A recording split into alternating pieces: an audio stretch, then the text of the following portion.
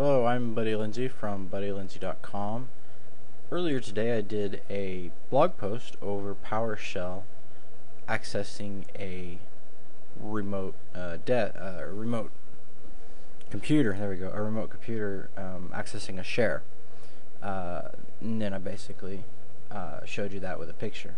I'm going to go ahead and do a video of it, partly because I want to play with the video, and I just really like that you're able to change a directory over to a network share. So our share is at location 192.168.0.120/PHP sites. I play with PHP every now and then, even though I'm a .NET guy. So that's where our share is, and you know, in PowerShell or Bash or just regular command prompt in Windows, you would do a CD to change directories.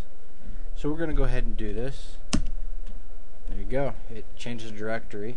Notice the Microsoft PowerShell.core file system, and then it shows the directory. So we'll go ahead and do a pwd for path, and there you go. I'll do it ls.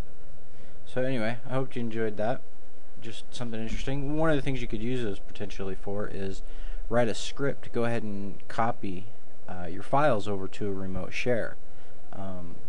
Like let's say, in this case, I'm doing some PHP stuff and just goofing around, or for a site I can write a PowerShell script, double click on the PowerShell script, and it does whatever it does, you know, whether it's copying over files to the share or not. That's what I would set it up as.